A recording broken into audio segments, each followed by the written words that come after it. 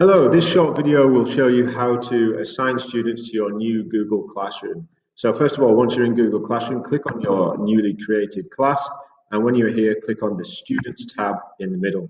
There are two different ways of sharing this classroom with your students. The first and the most simplest, I think, is to share this code with your group.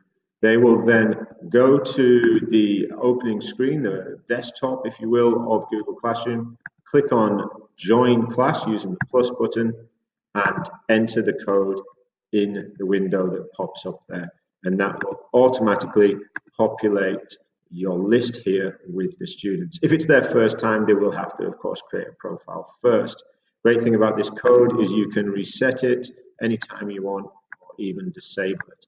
You can even change the settings of what students can do. So students can post and comment, students can only comment, and only teachers can post and comment. That depends how you want to run this Google Classroom. Another way to do this, if you already have a list of students who are using Google Classroom, click on Invite Students, type in their name or email address, and click Invite.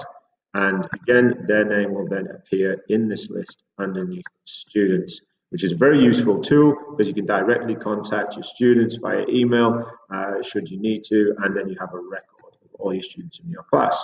Hope you enjoyed the video. Thank you.